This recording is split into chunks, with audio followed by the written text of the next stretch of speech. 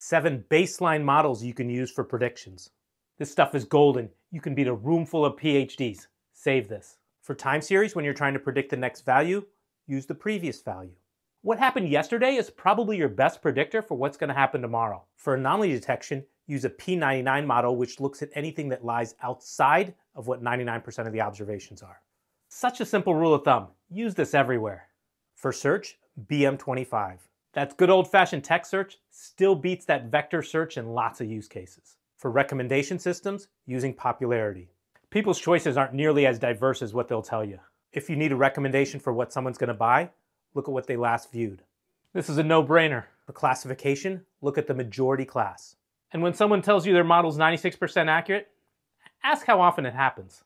For regression problems, use a mean or median as your baseline model. Give it up for that mean. These baseline models should always be used as a starting point and as a reference when you're comparing